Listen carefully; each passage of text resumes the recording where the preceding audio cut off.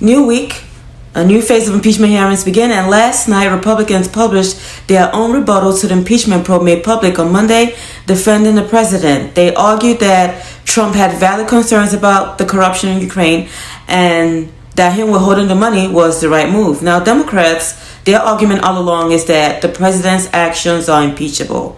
And in this next phase of the probe, the House is moving from the fact-gathering stage to considerations of the law. Now, 70% of Americans believe Trump has committed acts of misconduct.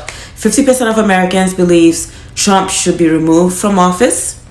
And Trump has been given the opportunity to defend himself, which he declined, saying the Democrats don't have a real case. With all this going on, what is your take? Should Trump be impeached? Leave your comments below. Let's talk.